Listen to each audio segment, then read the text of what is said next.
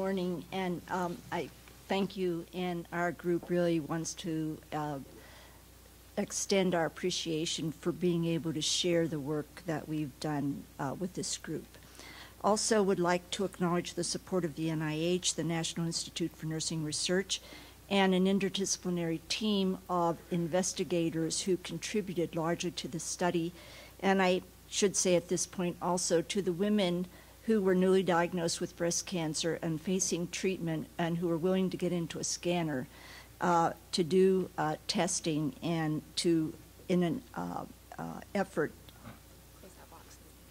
Oh, I'm sorry. Okay. Sorry.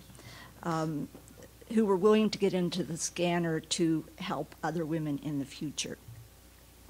First, just a very brief background. For a long time now, women treated for breast cancer have reported problems, cognitive problems in thinking and remembering things, carrying out their daily tasks and jobs, and they've attributed these problems to chemotherapy. So this has received the label of chemobrain.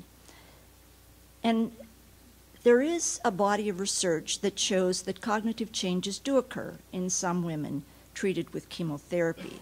But despite considerable research effort up to this point, the problem still remains unexplained and there are no current therapies.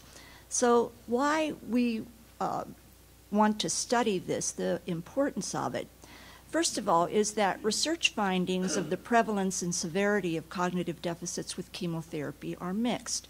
So in a latest review of 26 prospective studies using neurocognitive measures, 69% have shown evidence of some decline in women, cognitive decline in women treated with adjuvant chemotherapy for breast cancer.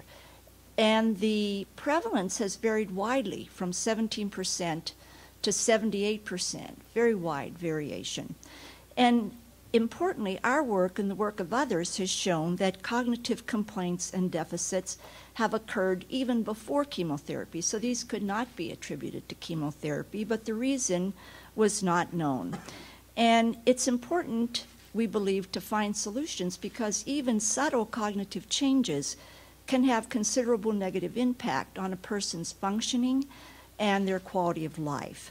And further, patients' concern over chemobrain may result in a reluctance to accept life-saving therapy. So the question is, how is fatigue linked to cognitive function? Well, first of all, as you may know, the problem of cancer-related fatigue is widespread. And in women treated for breast cancer, the prevalence is reported from 56% to 95%. That's high during and following adjuvant chemotherapy. Fatigue is a complex biological, psychological phenomenon, and fatigue and reduced cognitive function can often occur in a downward spiral over time. So our earlier findings showed that worry interfered with the ability to do a working memory task in the scanner in patient groups before any adjuvant treatment. Worry was related to self-reports of fatigue.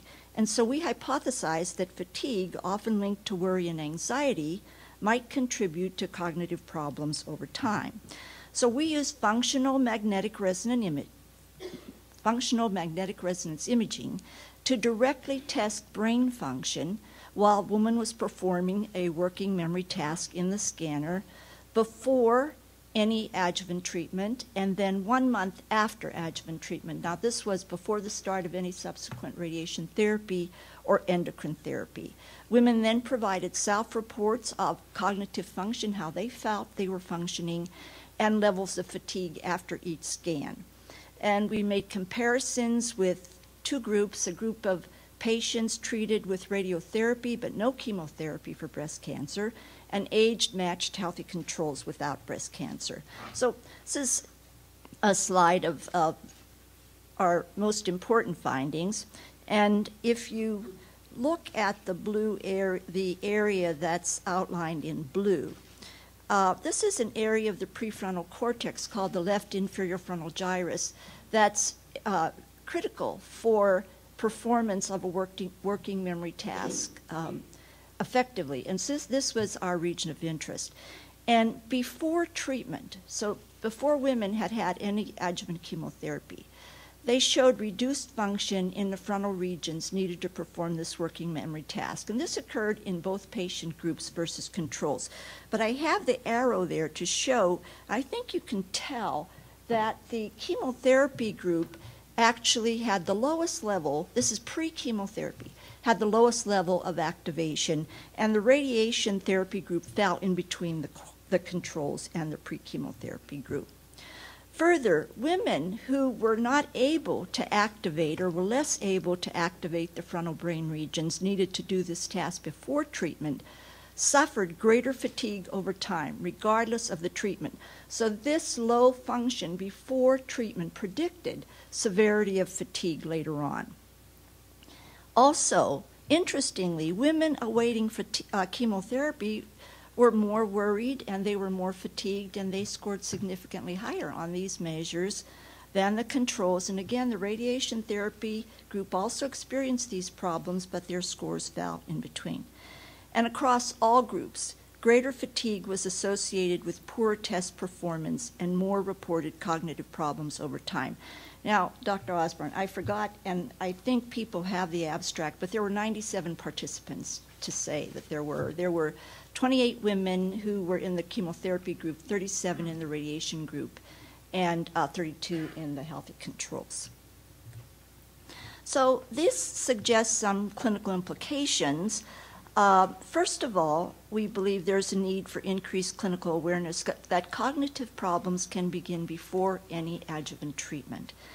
And secondly, an increased awareness that women awaiting chemotherapy are more vulnerable to cognitive problems related to worry and fatigue, and that work needs to be done so that there might be earlier identification of women at greater risk, because early cognitive problems can become worse over time, and this is a strong argument in our estimation for early intervention before the start of adjuvant treatment.